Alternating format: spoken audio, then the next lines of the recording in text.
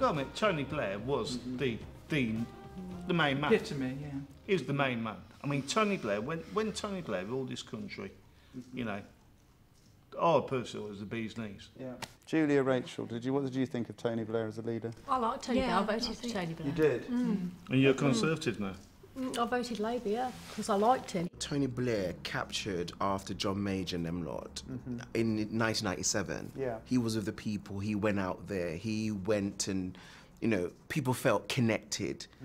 We're now in a period where the Labour Party, and you've all voted for them in the past, many of you seem to quite like Tony Blair. The Labour Party's in a very different place today. They've got to choose a new leader at the moment. Can you tell me the names of all the people who are standing? No. Yvette Cooper. Yeah, Yvette Cooper. Yvette Cooper, OK. Who else is standing? Andy Burnham. Andy Burnham, OK. Right. Old Guard. Old Guard, is he? With Yvette Cooper. OK, they're the Old Guard, are they? OK. Jeremy Corbyn. The older guy with the grey hair. He's got all the policies straight out of the 60s. Yeah. And he's a bit of a hippie as well. Right, He's what he comes across as. Can you remember his name? No. Can anybody else remember his name? Jeremy Corbyn. Jeremy Corbyn. I can't remember the others. Can anybody remember the other person? Liz Kendall. Liz Kendall, OK. OK, so Liz Kendall. Do you know what these people stand for? Well, if you're to believe what they say in the news, they're just all against Jeremy Corbyn. Yeah. Because he's the archetypal baddie. He's the one that's getting all the publicity at the moment. What do you know about Yvette? Because she's been quite prominent, you know. Prominent, yeah, OK. in the, you know. Do you know any of the things she's saying that she stands for? Not particularly. I mean, Deborah says she's old guard, but... Well, she's married to Ed Balls. Well, so yes, yeah, OK, yeah, OK. There you go. OK, OK. Haven't heard anything. No. Of any of them. OK. What we'll do then is have a look at them talking about some of the things that they stand for and believe in, and we'll see how you react to that.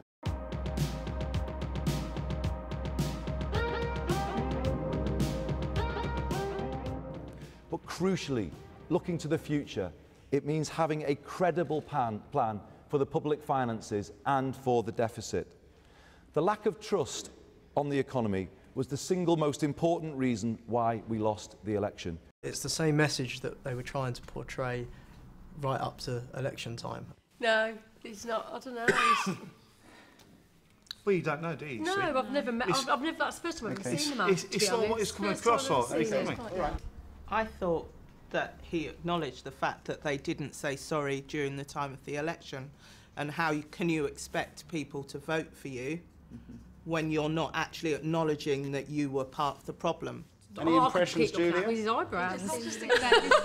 He seemed what, sorry? A bit young. A bit young? Yeah. OK. He sounded quite credible, actually, to be honest. Strongish leader, and at least he's acknowledged it and saying let's move on from here, as opposed to wishy-washy.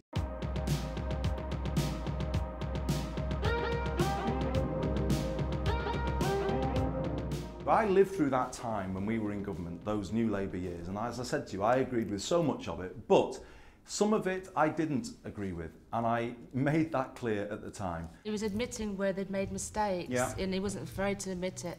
I think he's trying to use the platform like I knew Tony Blair, is it right? That's all I got from that, because Tony Blair was a good persuader. I was surprised how long he'd been in politics, if he was talking about Tony Blair years, wasn't he? He doesn't look old enough. No. OK.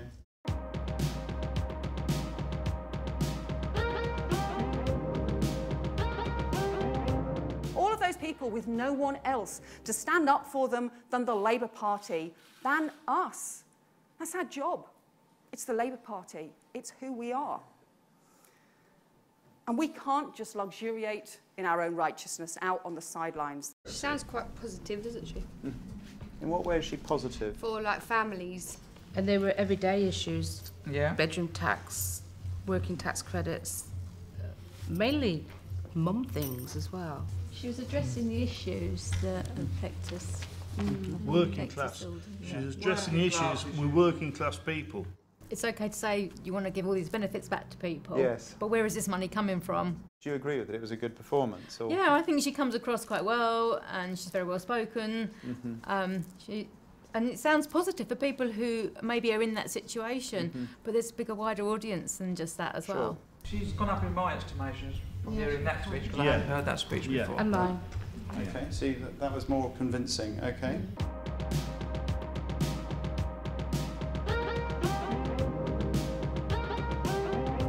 I think childcare is something that should be underpinning a modern economy. Universal childcare, and I would scrap the married couples allowance, which I think is unfair and stigmatising, put that money into universal childcare to underpin it. So what you've seen of Yvette Cooper, was that what you were expecting? We had Margaret Thatcher years ago, obviously, and I've always thought about being a male. You know, I wanted a man because thinking they're stronger. Yeah. She was very strong and decisive Margaret as Thatcher well. was very when strong. She was a strong woman. Yes. Yeah. You know, it wasn't Margaret Thatcher. But it wasn't so because she's been clear, very clear and passionate. Yeah. Yeah, definitely. Yeah. More clear than the other guy from And yeah. Julie, what were you saying? She's bullet pointing her points, and she's got the direction with those points and where she's going with it, I feel. I think she's actually trying to play down her economics background to sort of like distance herself from her husband in effect, and saying about, you know, female, you know, the things like childcare and stuff. It's like I'm trying to give myself a softer image. I think she's dumbing herself down there, really.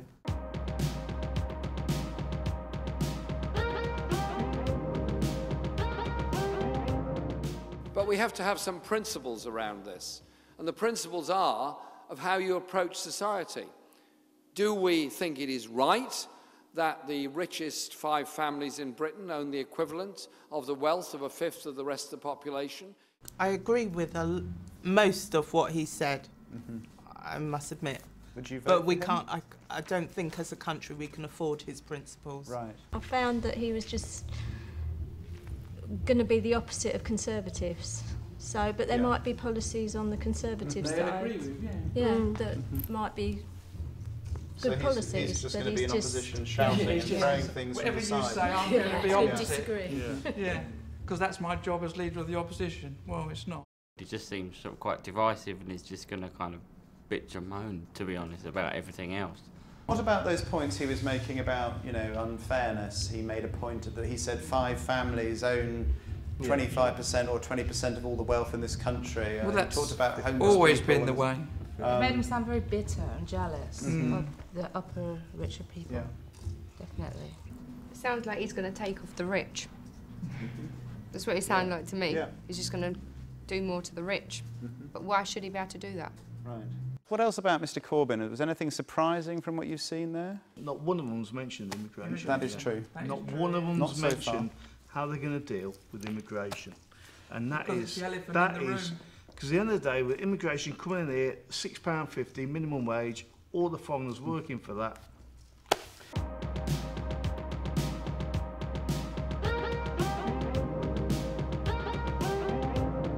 At that point, Tony Blair and the others that have made the decisions are then going to have to deal with the consequences of it. So should he be tried for war crimes? If he's committed a war crime, yes. I have no problem with him, you know, questioning and being a balance, check and balance for the party, but leading it, no. I've read in the paper he's a favourite to win the Labour leadership. Well, if that is him, then I wouldn't be voting for him at Labour, put it that way. Is he a leader? No.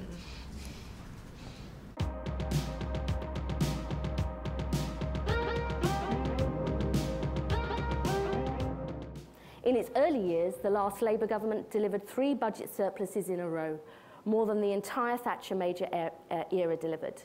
So when people say that fiscal responsibility is a Tory idea, they are wrong. What are you on about?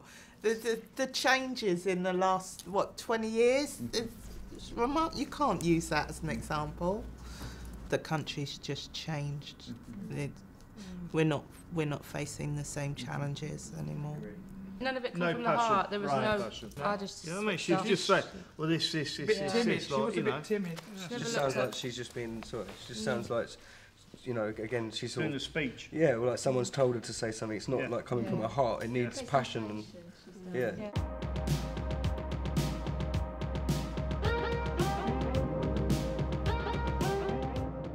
If we go back to the politics of the 1980s, we're going to get the same results as the 1980s, But and while the you're having Tories, that- Tories will be in power and will be doing the damage that many of our trade unions have been opposing. So here she's attacking her opponents, but she's attacking Jeremy Corbyn there and saying she's taking it back to the 1980s with left-wing. Rather than saying what she's going to do about it, she's attacking. She reminded me of a head teacher when she was standing there, and I thought she was quite boring. She just didn't seem to have any sort of personality, and you can't imagine her being a leader of a party. So those people you've seen so far, I mean, which of them do you think is most convincing? Yvette Cooper, yeah. Is that what you would have expected before you came here tonight? Never. No. I think the second one. Yeah, I think the Yvette. Yvette Cooper? Number 1 or 2, yeah. Right. With Liz Kendall and Andy Burnham, there's a lot of, sort of rhetoric, but doesn't seem to be a lot of policy or a lot of direction behind what they're saying. Seems to be a lot of words, but no action. No action. There's 3 people up there that potentially could still be in it for me. Yes. There's one that I'd never vote for. Which is what? Who would you never vote for? The old chap. The old chap. Okay. Right. Corbyn, Jeremy Corbyn. Okay. You voted Labour in the past.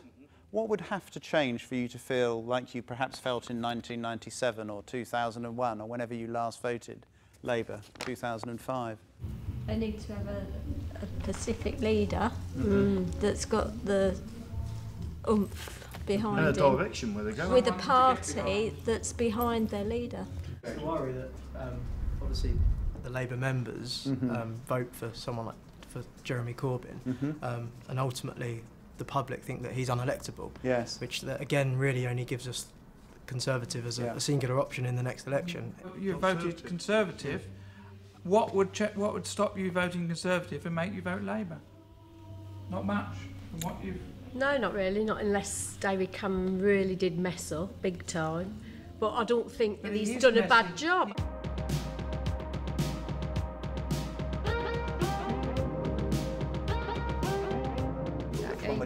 Yvette, sorry. You're going for Yvette, okay. Anybody else for Yvette? Yvette? 1 or 2. What, Burnham or Yvette? Yeah. Burnham or Cooper? I'd go for Andy Burnham, only because Yvette's married to Ed Balls. Burnham, because he's talking more about Labour's fundamental principles. Yvette Cooper. I would go for Andy Burnham and then Yvette, well known too. Yvette Cooper. So Yvette Andy Cooper. Burnham. Yeah, Andy Burnham. Andy Burnham? And Corbyn, and then Kendall at the end. Yeah. Anybody different to that? No. So where's Jeremy Corbyn? Is he last or in 3rd place for anybody? Last. Last? Yeah. I think he's probably a very good politician, but I think he's unelectable as a Prime Minister. What would your advice be to the person who ends up becoming they wake up on September the 12th or the 13th, whenever it is, and they're now the leader of the Labour Party? What would your advice to them be? What would you say to them then? Get down on your hands and knees and start praying. I think what's really interesting is just, in one sense, the uphill struggle that any of these candidates face.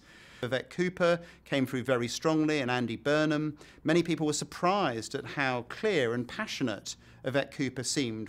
But also it was interesting to see some of the clear principles that people use to judge political leaders.